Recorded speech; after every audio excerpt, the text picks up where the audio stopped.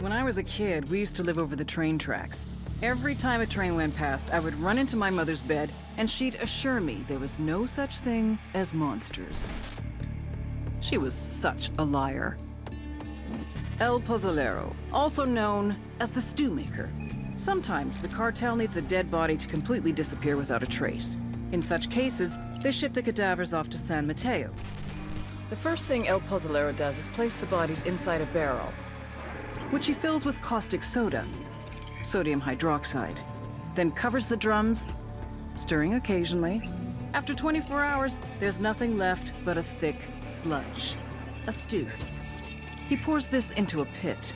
Any leftover teeth or bone fragments he smashes into dust.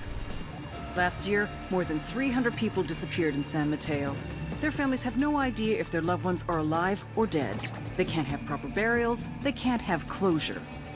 The only one who knows what truly happened to these people is El Pozolero, the monster who melted them.